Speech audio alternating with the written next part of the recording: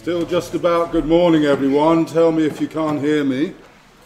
I'll go back to the blank one. At the last minute, I was informed we had to put various MOLA logos on things for a sense of corporate solidarity. However, although a lot of the information that I'm going to summarise very quickly for you in the next 20 minutes is derived from work that I do with MOLA, where I work half-time as the ancient woodwork specialist, and obviously wood being waterlogged is often found associated with tidal waters, the Thames and its tributaries like the River Lee, the Medway and so on.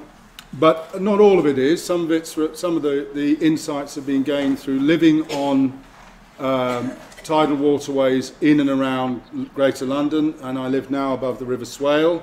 And many of you will know it's not a river, but it is in North Kent. It's actually a tidal sound between the mainland and the Isle of Sheppey. You'll see roughly where it is on a map in a minute.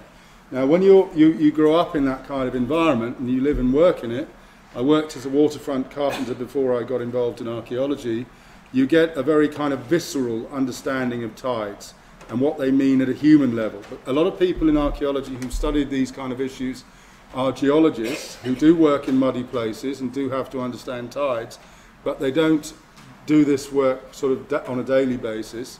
And what I'm trying to do in the talk I'll give you now is a kind of practical introduction to this work. So it's partly MOLA work, so you can look at that thing over there as a logo, and partly not.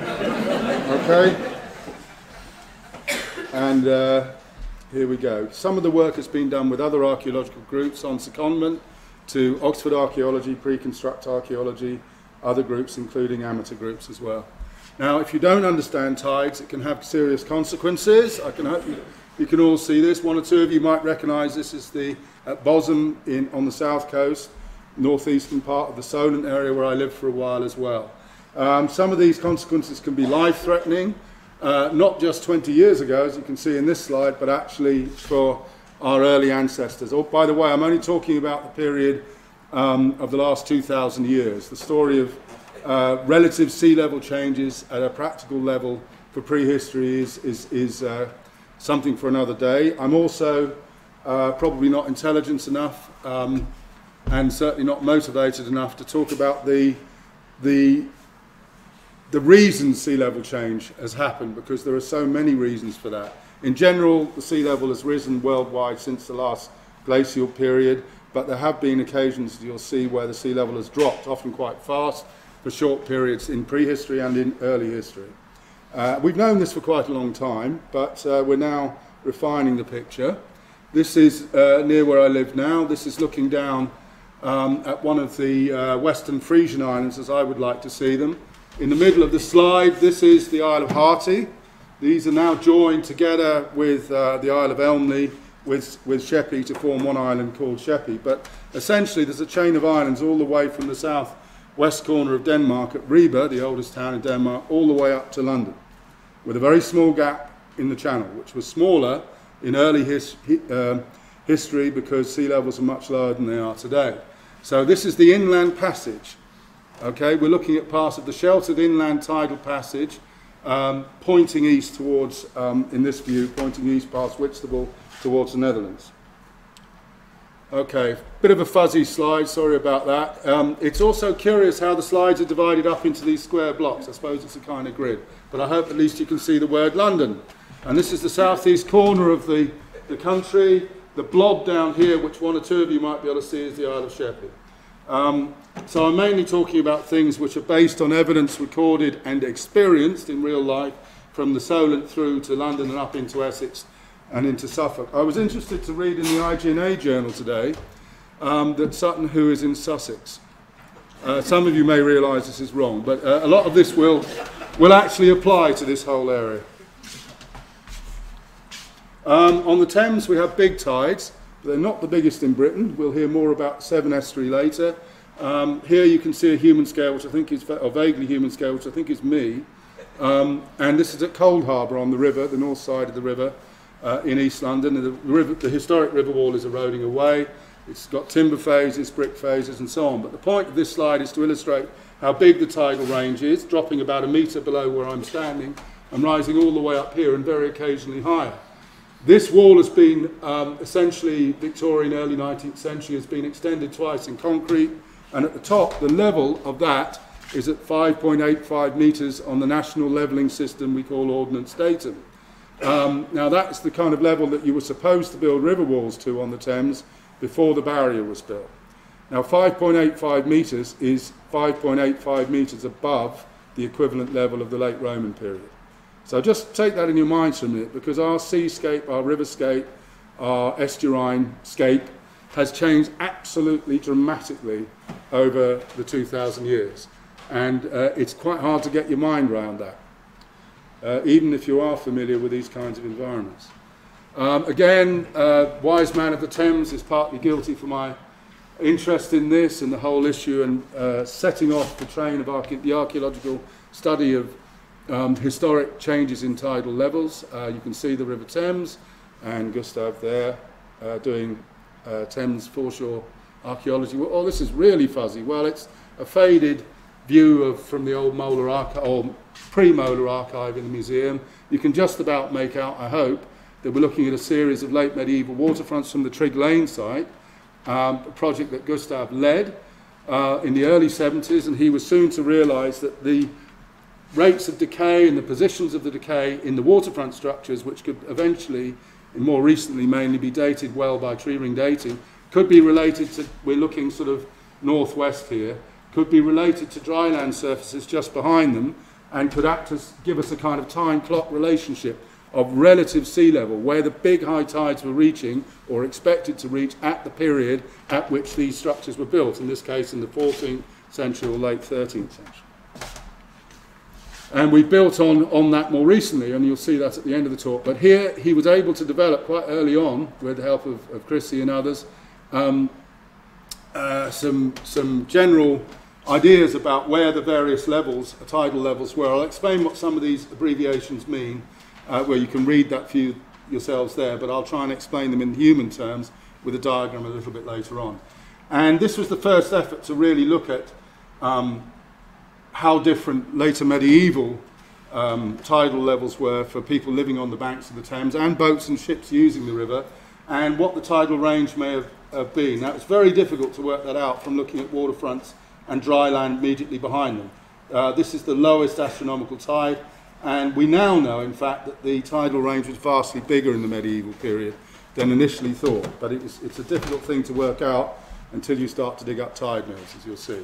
So this is Gustav and others moved on to work on the Roman port, and similar ideas about how the archaeology could tell us something about tidal levels or relative sea level change was generated at Pudding Lane in this case. MOLA has done more excavations there in a limited way since, and we can refine the dating of some of these structures slightly. This timber's preserved because it's wet. This is 3/4 tide on a spring tide, just before AD 100, if you like, with the water coming in here in this picture. And little bits of timber right up here are preserved because they're wet, because the water is reaching that kind of height, allowing a little bit for capillary attraction upwards in deposits. I hope you can see this. I don't know how fuzzy it is or otherwise. And with that work over many years, it was possible to work out there were a series north, and the land is on this side. We're in the city here, working towards the river that way to the south. There were a series of Roman waterfront structures built through time. I haven't got some of the very latest ones on here, because I couldn't fit them in the slide easily. And we found, by looking at those, and this also involves the work of Trevor Brigham, who worked particularly on the Roman port and river levels, that the relative level at which people could live, where the big high water springs were reaching, had dropped through the Roman period. Instead of going up in the general trend, had dropped dramatically over 200 years by 2 metres. And that has huge implications for understanding your foreshore archaeology. The use of the port for shipping, the Roman port actually moved downstream towards the Chadwell area during this period, because there wasn't enough water to get in for the larger vessels to get in close to London anymore. Ignore the coloured bits on here, but some of you might recognise this diagram, which is looking at this issue in the Roman period, starting with shoreside occupation levels actually above 2 metres. We push them up a bit nowadays, above 2 metres OD, still 3 metres below what they'd be today. and then dropping right down towards about 300, and then coming back up again. And the big time period we lack good information from is the very late Roman and very early Saxon. We're beginning to get a bit of very early Saxon stuff, and this all needs collating more. We're getting some through the Tidal project and excavations in the lower Lee Valley in particular. And we're going to start filling that picture in, but at the moment, the reason I'm speaking to you in a dialect of Frisian with a bit of French added is very linked to these massive tidal changes. Because if people living on the east side of the North Sea didn't have the land anymore, or the younger sons in the family didn't, they had to go somewhere to earn a living and to be able to grow their food. And a lot of them came west. All kinds of reasons for saying that, but what we're looking at here is how fast was this dramatic, life-threatening change in sea level and the drowning of the farms on the east side of the North Sea and so on. And, you know, foreshore archaeology can contribute to this. Waterfront archaeology can, but it's much more difficult when you're looking at things like this Saxon fish trap in the foreshore zone towards the lower part of the tidal range today, to use this information for this work. So it is tricky because you haven't got the wattle work or hurdles or what are called dead hedges that would have formed the barrier within these fish traps. You've got the stakes beneath that level, so you haven't got a fixed level you can tie in very easily there. There's some information there, but most of the fish traps don't have the horizontal elements. So it's part of the story, but it's more difficult to use than what would be the equivalent structures up here off the map on the landward side, and to some extent information from Rex too. And unfortunately underwater archaeologists, and I know there are one or two here, haven't really considered these kind of issues very much. There are several reasons for this. One is that historically it's very difficult to take levels underwater, and secondly, on charts, the chart datum levels for reference vary from chart to chart, unlike our OS maps, which have the same ordnance datum. So, you know, thinking in terms of locking your mind into a level plane and relating the structures or boat wrecks or whatever you find to that is very difficult for underwater archaeologists. So you have, the foreshore is floating about between the two extremes, and it is easier for us working on land, or the edge of the land that tips onto the foreshore, to conceptualise these things and work with them. This is a picture some of you will recognise of the Graveney boat found in 1970 near where I live now. It's an interesting little scale here that no one will be able to see except someone with very sharp eyes. It's the walking stick scale. I have a lovely film, a cine film converted to video, of the excavations in 1970 of this.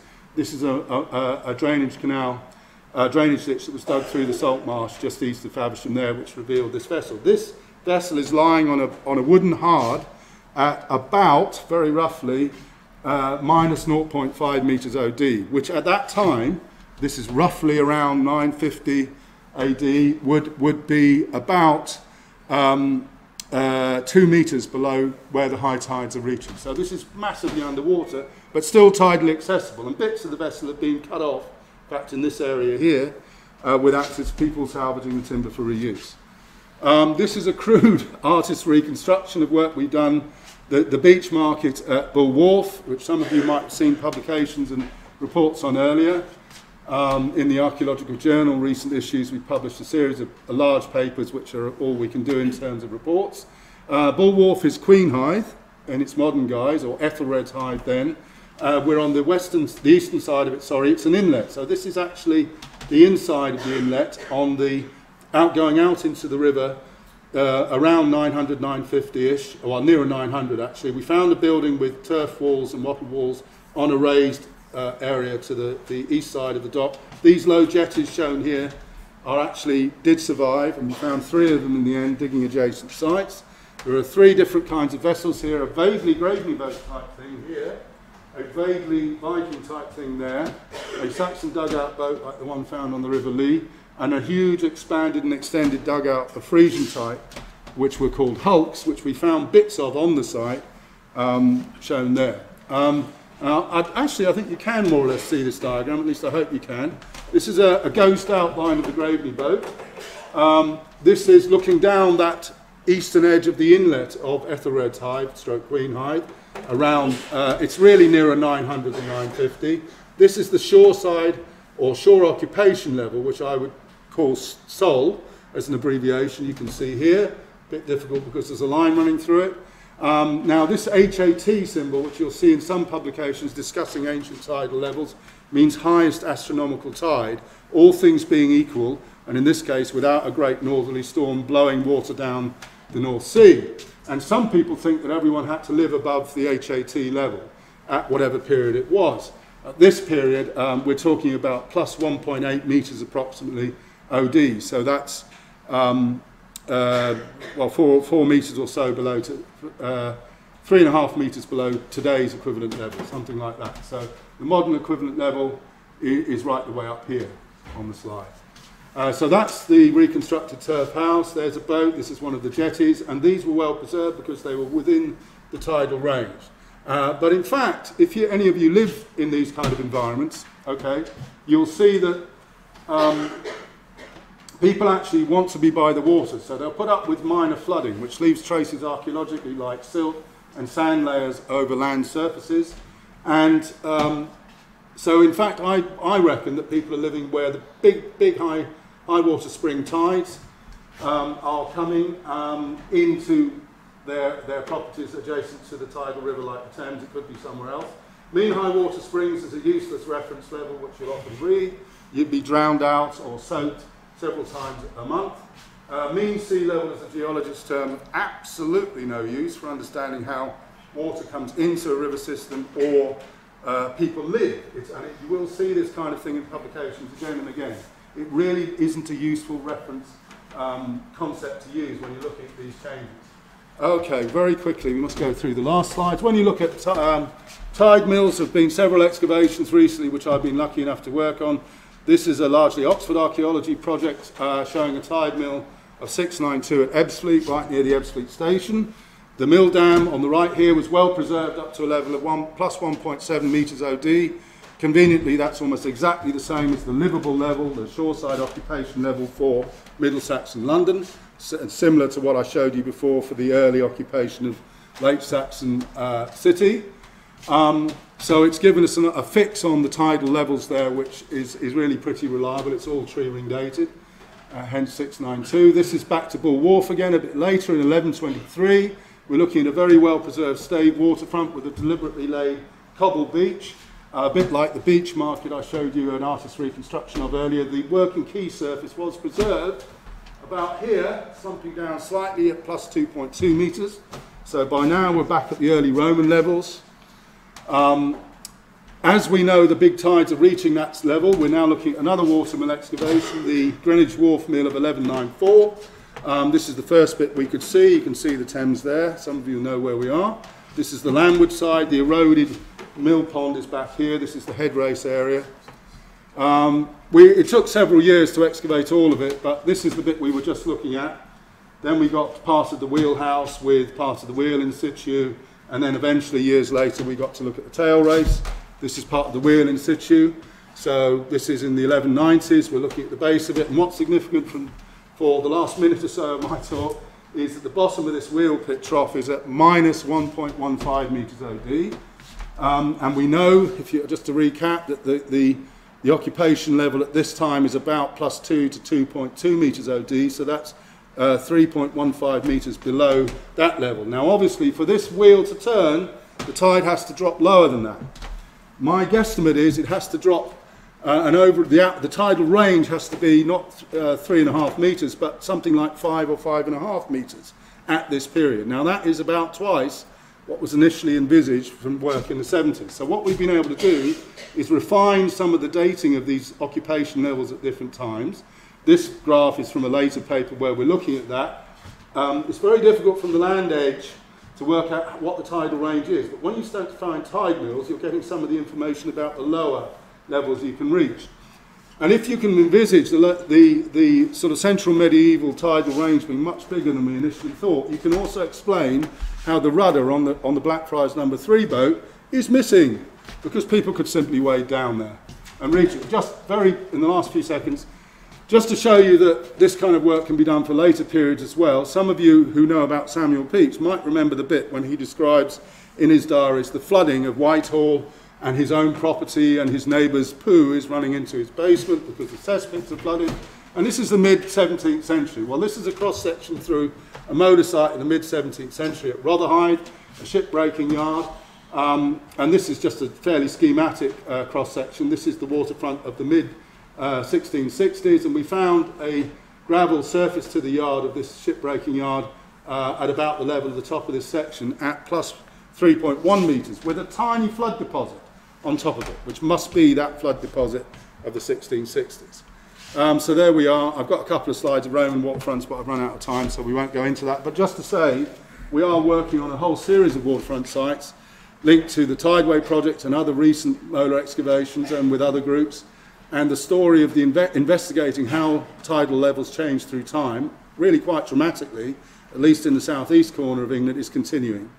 And foreshore archaeologists have a part to play in this, particularly if you've got horizontal timbers. Vertical stakes and piles are difficult to use for this kind of work, except in a very general way. But at Fulham foreshore, you have horizontal sacks and wattle work. So what we need is for studying this aspect, is to know what the level of that wattle work is, the OD level, okay? Right. Anyone wants to ask questions later, come and get me at lunchtime or whatever.